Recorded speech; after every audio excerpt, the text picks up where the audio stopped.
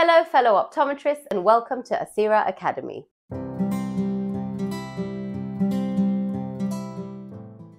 A couple of weeks ago, we talked about the cover-uncover test.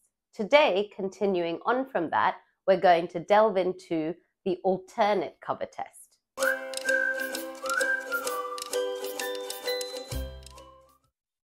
This is another way to assess heterophoria and is also used with prisms to measure latent deviations. Place the occluder in front of the right eye and hold it for at least 3 seconds.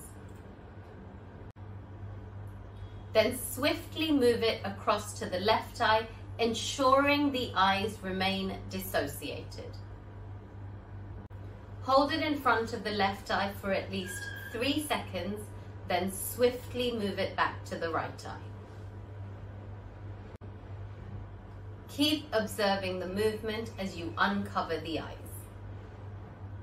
Continue moving back and forth until you are satisfied that you have broken down the heterophoria to its maximum amplitude. If there is no movement at all, the patient is orthophoric.